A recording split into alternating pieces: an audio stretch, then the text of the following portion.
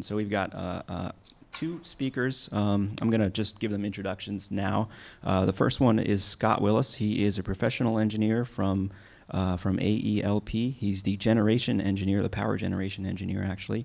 He's been living in Alaska for 24 years, and he's been working at AEL&P for 12 of those years. And his background is in water resources, and he has a bachelor's and a master's degree in civil engineering. And he's going to talk to us about Juneau and AEL&P and hydropower versus fossil fuels. And following that closely will be David Lockard from the Alaska Energy Authority. He manages bulk fuel and powerhouse construction, and he has also a handle on geothermal, ocean, and river power generation technology. He has 15 years of experience in Alaska, rather been living in Alaska for 15 years, and he has 14 years of experience with the Alaska Energy Authority. He has a master's from the University of Wisconsin from the Solar Energy Lab there. And with that, I'll hand it over to Scott Willis. Soldiers had been on maneuvers. They hadn't had a hot meal or a hot shower in 2 weeks. The general came by to rally the troops and got them all in order and said, "Men, I have some good news and bad news. The good news is everyone gets a change of underwear." And the crowd started to roar, and pretty soon a private in the back said, "And what's the bad news?" General said, "You change with him, you change with him, you change with him." We'll have a little bit of good news, bad news stuff today. I appreciate being invited to come speak to this. I really enjoy speaking about hydropower. But Sanjay made a terrible mistake when he titled my presentation, Juneau Hydropower, Past, Present, and Future. He didn't know that I'm starting to get old, and like old guys, we start to think a lot about the past. And I've been collecting some historic pictures and things from that we have at the company. So I'm going to bore you with a few historic slides, but there is a modern lesson in it for us. Juneau's modern history began when gold was discovered here in 1880, and that was the economic driver that provided all this benefit. And there was the local butcher and the person that had the slaughterhouse had heard about this newfangled invention about the light bulb and thought, you know, I bet I could get people to buy light bulbs and electricity from me. So he went out to Gold Creek, put up a little diversion dam, and installed the pipelines necessary and the power plant necessary to put a little hydro unit using Gold Creek power. And he started a company in 1893 called Alaska Electric Light and Power Company. Still exists today, still providing power to Juneau, still primarily with hydropower. Here's a picture of the inside of the Gold Creek plant. Have I got a pointer? Is that a possibility? Maybe I'll just wave my hands. Yeah, cool, okay. This picture was taken about 1913. Here's a hydro generator. You see these valves? That valve's the water that comes through and turns a water wheel inside here, which is connected by a shaft to this electric generator. I guess I should say hydropower is taking, to generate hydroelectric power, you need water and elevation. And so when you get water up high, whether it's with a high mountain lake or whether it's impounding water behind a dam, you take that potential energy in the water, you run it down a pipeline, the water goes faster and faster and faster, it goes downhill, and you shoot it at a water wheel, and that gives you the power to drive this electric generator. There's another one on this other side. There's a hydro turbine in there powering that generator. The interesting thing about this picture is that you see this big pulley and these big belts. Here's another angle there. These are connected to a steam turbine. And the idea is that they generated hydropower when they had enough water in Gold Creek to make that power. And then in the wintertime, when Gold Creek froze over, they used their steam boiler, steam turbines here, with belts hooked to a shaft hooked to the same generator so they could spin the same generator. In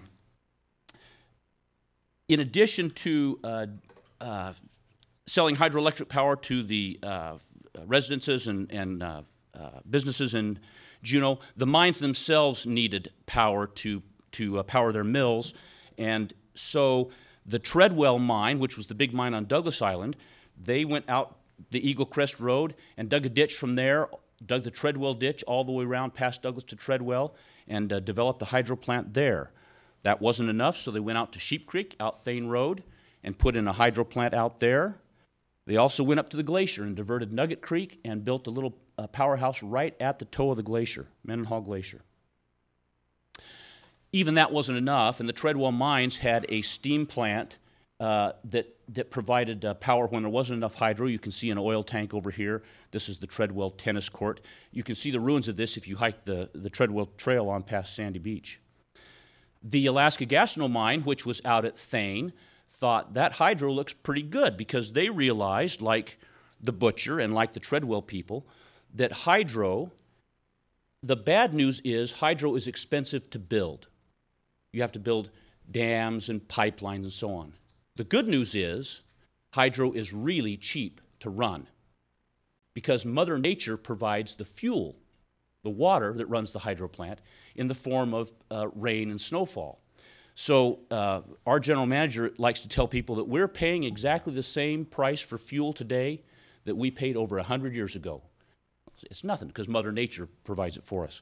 So the Alaska Gastineau Mining Company went up on Salmon Creek, built the Salmon Creek Dam, built a power plant near Tidewater, and had hydropower that way. That wasn't enough, so they went up the Taku to Annex Creek and built the Annex Creek project there.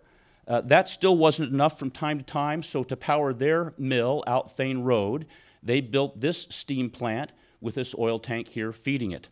Let me just pause here and say the good news is that hydro lasts a really, really long time. The Salmon Creek plant I just showed you and the Hydro Creek plant I just showed you, as well as the Gold Creek plant that I showed you earlier, those plants are still in service today and are generating some of the electricity we're using in this room today. So the good news is hydro lasts a really, really long time, and there's no bad news to that one. The AJ mine, which had the mill on just above South Franklin Street downtown, was late to the party. They didn't have any hydro to develop, so they had to build this steam plant here. That building may look familiar. It's still there on South Franklin with those oil tanks there. So that's the history. The point I think we can take away from Juneau's history is that they used hydro when they had it, and they used oil when they didn't. And we're still in that situation today. Let's talk more about our present day situation. These, I think, are 2006 statistics that show where the United States gets their electricity. The majority of it comes from coal, gas, oil. These are carbon-based sources, gives us most of our electricity throughout the country. Nuclear is about 22%, hydro 7%, and what you would consider alternative energy or the classic renewables, still a very small percentage. Juneau is different than the rest of the country. In Juneau, in 2006, we got 99.5% of our electricity from hydro and 0.5% from oil. That's remarkable. There's no other community in the country that has a higher percent of renewable energy providing their electricity than Juneau. In fact, the only communities that I think can come close to us are other communities in southeast Alaska where we're blessed with a lot of water and a lot of elevation, communities like Sitka, Ketchikan, Petersburg, Wrangell, those communities that are hydro-based. So this is really a remarkable situation for us to be in, that almost all of our electric generation today comes from renewable resources.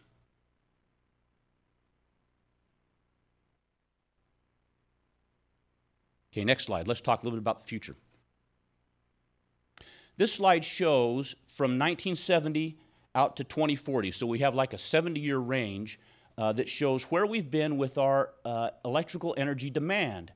So this shows how our electrical loads have grown in Juneau throughout history from 1970 to today, and then how we think they might grow for the next 30-plus years.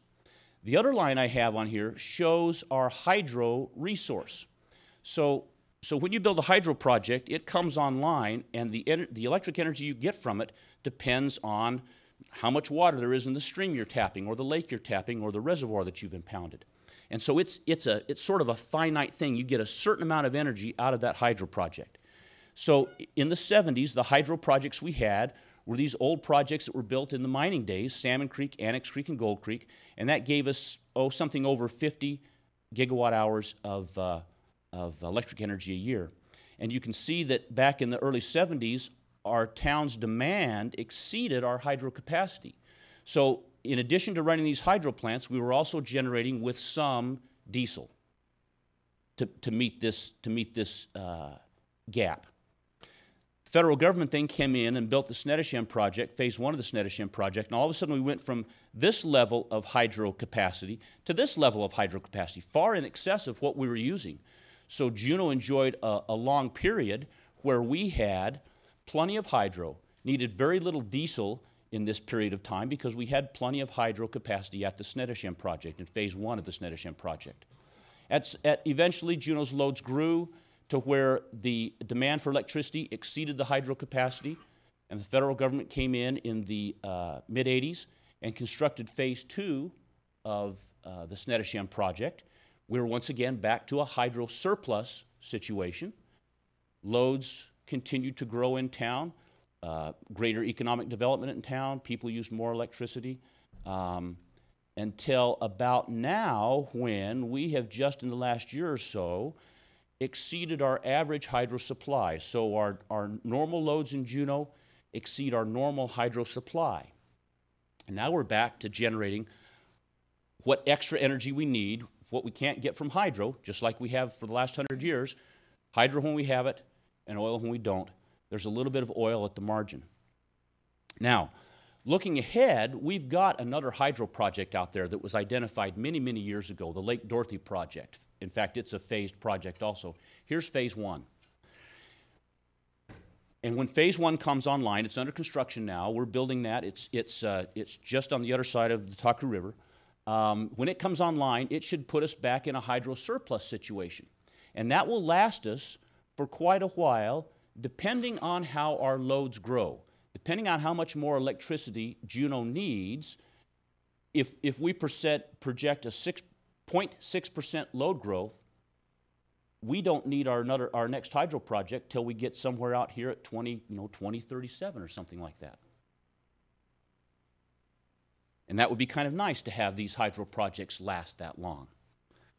But I did a load forecast recently with a different assumption, saying, suppose we had a lot of fuel switching. Suppose people that heat their homes with oil now decided to switch and heat their homes with electricity.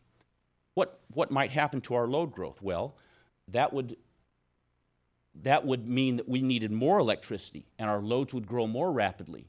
Let's say they grew at 1.3% per year. All of a sudden we exceed phase 1 of Lake Dorothy, not in 2037, but in 2021. And then we're looking at generating with some diesel in this time until we can get phase 2 of Lake Dorothy on. So the good news is that we have the Lake Dorothy project out there and we have a phase 2 out there. The bad news is we don't know exactly what comes next after this. There's a picture of the Lake Dorothy project. It's under construction now, should be online next year sometime, we expect. As we think about what comes next, we think that there may be other possible hydro projects out there, maybe not as large as Snettisham, maybe smaller projects. There may be projects in other parts of Southeast that if we had a regional electrical intertie, that we could tie in other possible projects, say down in the Petersburg area, tie those back into the Juneau area or other projects. That would be one way that we might continue to be able to meet Juneau's electric growth with renewable energy. Other possibilities that we're considering would be wind. Southeast Alaska is not the ideal wind regime, but there are places where it may make sense. There could be tidal resources somewhere, and this is something that we need to look at also. I guess what I wanted what I want you to take from this is that our hydro picture is kind of a good news, bad news situation. The good news is that we have hydro that provides 98% of the electricity that we need. It's clean, it's renewable, it's zero carbon. The bad news is that it's limited. And when you start talking about shifting a lot of load that's not currently electric load to our electric system, that could cause us to exceed the capacity of our hydro resource and need to generate diesel at the margin. So I guess that's what I would hope that you would take away from this brief presentation. That we're very, very fortunate to have the hydro resource that we do, but that it is limited. It sounds funny from somebody that's in the business of selling electricity, but I would sure like to see lower load growth, because that would make our existing hydro projects last much longer than very high load growth. So that's all I have. I think we have a few minutes for questions. Thank you. Yeah, so a note on the format, we have 10 minutes here for questions for Scott, and then Scott will also be on a roundtable at 10:50 to 11:50, and during that hour you'll have the opportunity to ask and hear answers to more questions then. But we have time for about 10 minutes now, and I again ask you to wait for the microphone.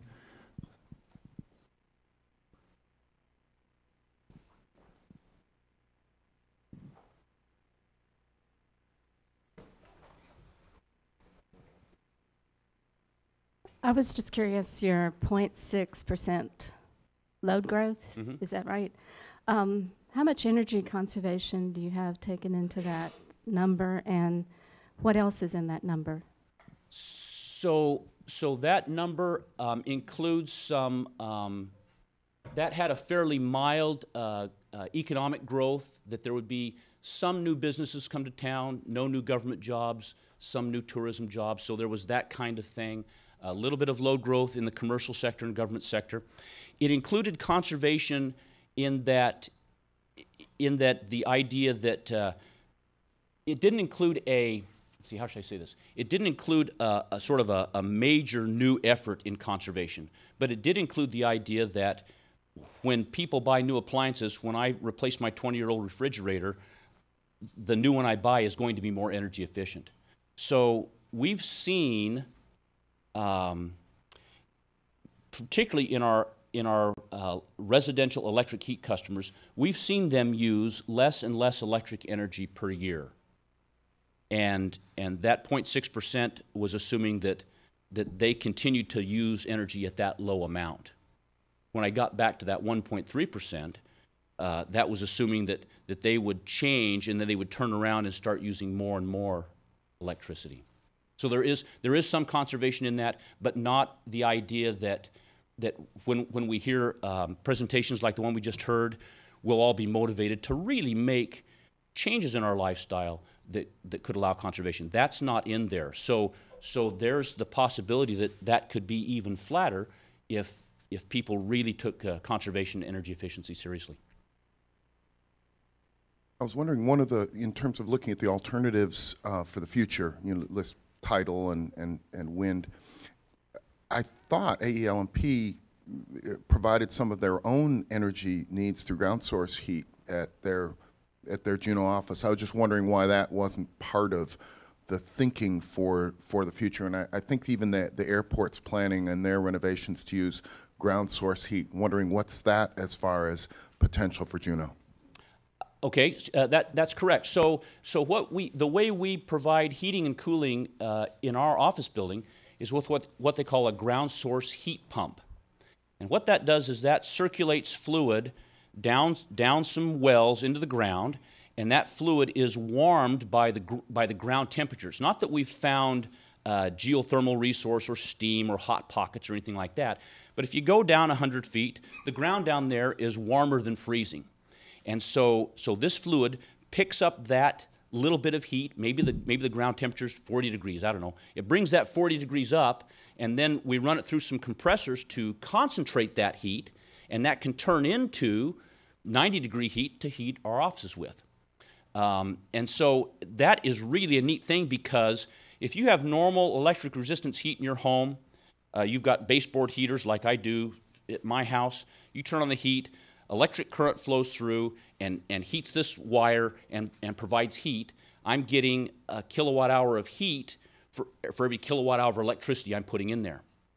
With a heat pump, that's really energy efficient because you take 1 kilowatt hour of electricity to pump that fluid down the ground and bring it back up and compress it, and you get 2.5 or 3 kilowatt hours of heat out of that. You're not making heat, you're just moving it from the ground and concentrating it. So heat pumps are a really good energy efficiency kind of thing. There are a few homes in Juneau that have heat pumps. The airport is looking at putting one in for their expansion. We've got some. There are some in town. They're a little bit expensive to put in, so it's sometimes hard for a homeowner to justify that, but they are an efficient way to do it, and we would like to encourage more heat pump installation. Did that answer the question? Scott, I have a question about future demand, and this is in the context of the potential for first conservation, which you've alluded to, and I can imagine lots of people buying the correct light bulbs and the correct appliances. But there's two other things that are going on that might influence how people are going to consume electricity in the future. And one of them, of course, is price of fuel, and then also the whole issue of carbon emissions. And those two issues combined are going to motivate a lot of people to switch their heating to electric. And I can imagine a mass exodus from oil to electric for heat. And so what would happen to that demand curve in Juneau if the majority of Juneau switched to heating with electricity? The little curve I've got here actually doesn't anticipate any new switching. What I call this electric heat curve here is saying we had a lot of electric heat in Juneau that switched to oil heat in the early to mid-90s. Monitor stoves became very popular, and the poor guys like me that heated their home with electric heat saw oil heat as being a lot cheaper, so we bought these little monitor type or Toyo type stove and put in, and I turned off my electric heat and was heating with oil because it was saving me a ton of money. And so we think there's been a shift away from electric heat to oil. Well, now oil costs so much that it's roughly equivalent to the cost of heating your home with electricity. It may be slightly more or slightly less, but it's roughly equivalent. And so we think that there are people that, like me, that have electric heat and oil heat saying, man, this oil is really expensive. I'll turn that off and go back to my electric. So this load forecast I have here was just getting back some of the electric heat we think we lost 10 years ago. If there was a mass shift of people that only had oil heat, or businesses or offices or something like that, switching to electric heat, this curve would be much steeper, and we would exceed our hydro capacity much sooner, maybe bring on another project if the community could afford that. But when we get out here, when we exceed the capacity of our hydro projects, we're back on supplementing with diesel. It's much more efficient for you to burn oil to heat your home than for us to burn diesel in our generators to provide you electricity to heat your home. In terms of this is really weird, and I think I got enough time to explain it. You're me, and you can heat your home with electric heat or with oil heat. If I really want to do my part to reduce our community's carbon footprint, which heating system should I use? You would think, use your electric heating system, because that's hydro-based. In reality, because we have a little bit of diesel energy at the margin, in other words, the next kilowatt hour right now is generated with diesel energy, which is 25% efficient, and my little monitor stove is 85 or 90% efficient. I use less, the community uses less carbon by my heating my home with that high efficient oil stove than switching to electricity, which has to be generated in electric generators. Did that approach your question, or do you have a follow-up to that? I'll have a follow-up to that then. It seems to me that approach would suggest that you should heat electricity when there's lots of, maybe during the summer months when there's lots of water, and during December, you should heat with oil. So that there is, and there's also a timing aspect with relation to where we are in where our loads are compared to our hydro resource. If we have surplus hydro, see in the early years of these projects, we'll have surplus hydro year round, and so yes, heating with electricity at that time would reduce our community's carbon footprint. But when we get out here to where we're having to supplement with that with diesel, every kilowatt hour we use for electric heat is a kilowatt hour that we'll have to make up in diesel later on. The other thing is, it gets even more complicated than that because most of our hydro projects here are storage projects. And what energy I don't use in the summer can be stored in the lakes and used in the wintertime. So it's even more complicated than that. So we have time for one more question here, and again, we'll have a full hour at which to ask more questions. So I'll just, for efficiency's sake, okay. Is that it? No, wait. Okay. There was one behind you. Okay, Ryan.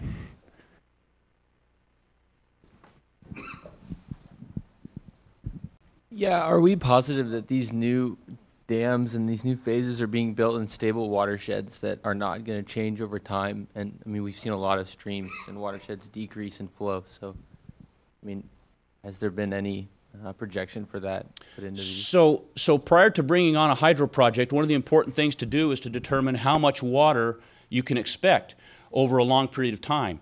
And the nice thing is, the mining companies were looking at developing a lot of these projects. They started taking stream flow measurements at the turn of the last century. And so we have some pretty good records for things like Lake Dorothy, saying where we came from. Now, if your question is, what might the future hold, and might there be a change, say global climate change? I see we have a presentation coming up that's going to talk about that. The answer is, we really don't know. We need to look at what climate change models are telling us, and if they're telling us that stream flows are going to be increasing in the future, that's great for hydro. If they're going to be diminishing, that needs to be factored in. Thank you. Great, thanks a lot, Scott.